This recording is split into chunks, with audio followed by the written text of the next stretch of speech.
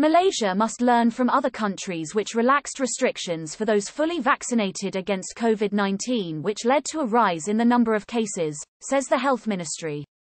Health Deputy Director General Dr Hishamshah Mohd Ibrahim noted that several countries in Europe and US had allowed social activities to take place due to their high vaccination rates. However, these countries might have opened up prematurely and they are now seeing an increase in cases.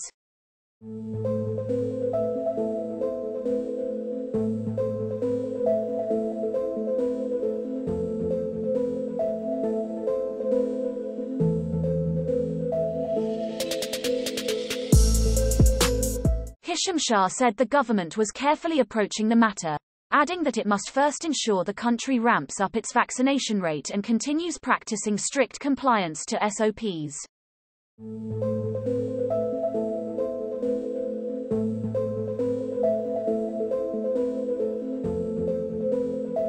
Prime Minister Muhyiddin Yassin previously said relaxation of certain SOPs for those who are fully vaccinated will be announced in the next 2 days.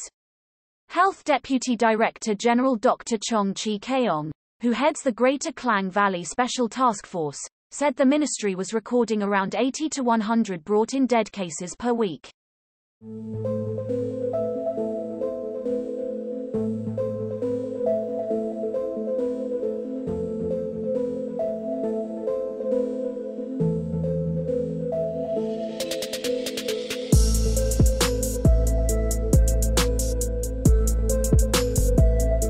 Chong also said there was a high acceptance rate among the general public since the ministry's virtual COVID-19 assessment centers began operating a week ago.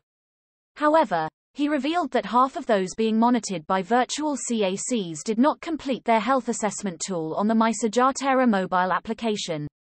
Meanwhile, Dr. Stephen Chow, president of the Federation of Private Medical Practitioners Association Malaysia, said the latest COVID-19 figures did not reflect well on Malaysia's performance in controlling the pandemic. In a statement, he claimed critically ill patients in the Klang Valley have had to wait up to 4 hours for an ambulance, before being referred to various hospitals for available beds.